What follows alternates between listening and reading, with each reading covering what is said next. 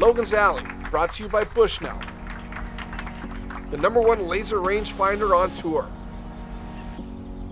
Back in January, the European Tour made some news when it decreed that its members could wear shorts in pro-ams and practice rounds.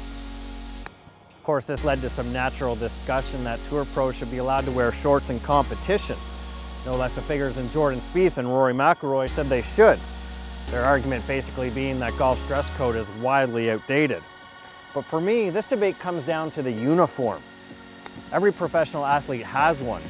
It helps set them apart from us. It helps elevate them. It's almost like a pilot. Their prim and properness almost makes you want to be a pro. That was certainly the case for me when I would go to Canadian Opens as a kid. I would see the pros dressed in their perfectly pressed pants and I would want to be a pro myself. They just looked so cool. Of course, that never happened, and now I'm on this television show.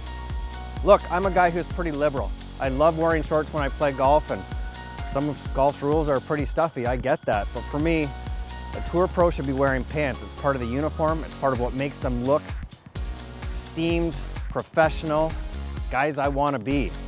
Leave the shorts for the spectators and the caddies. I like my Tour pros in pants.